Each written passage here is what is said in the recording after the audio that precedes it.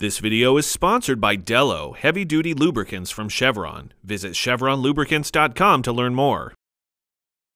Hi, my name's David Sickles. Welcome to FE on the Road.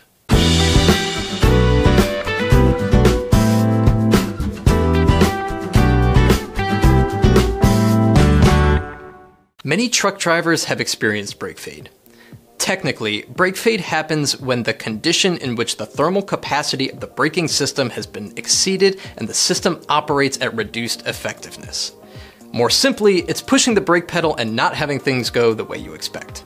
Obviously, first and foremost, this is a safety concern. But also from a fleet's perspective, it negatively impacts other operational aspects as well. In some axle combinations, brakes that are fading on a tractor or trailer means other brakes must make up for the work that the faded brakes aren't achieving, shortening the life of those brakes. That can lead to additional downtime and maintenance costs, lowering your ROI. So why does this happen, and what can you do about it? When it comes to brakes, heat is the enemy of performance. The hotter a brake gets, the less effective it becomes. In trucking, brake fade is most predominant in drum brakes due to their design. To combat this, some manufacturers are developing wider drum brakes, which dissipate heat more effectively than smaller ones. Speccing air disc brakes, or ADBs, is another good option. There are two major reasons why you see brake fade far less often in ADBs, and both are attributable directly to their basic design.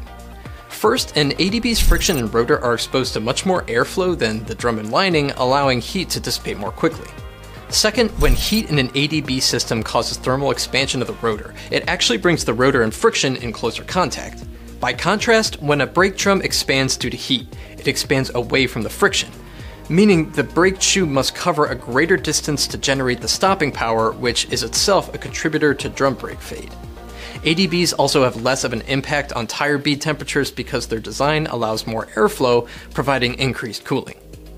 In some cases, you might see fleets mixing ADBs with drum brake axles, such as ADBs on the front steer axle only, or combinations of tractors with ADBs and trailers with drum brakes. These combinations will yield improved stopping distances and exhibit reduced impacts of brake fade. If you aren't already, get familiar with proven industry braking standards, as well as the science behind friction design and recommendations. This will help go a long way toward making the right choices to meet your fleet's needs and keep your trucks on the road operating safely. For more trucking equipment content, head over to fleetequipmentmag.com. Thanks for watching.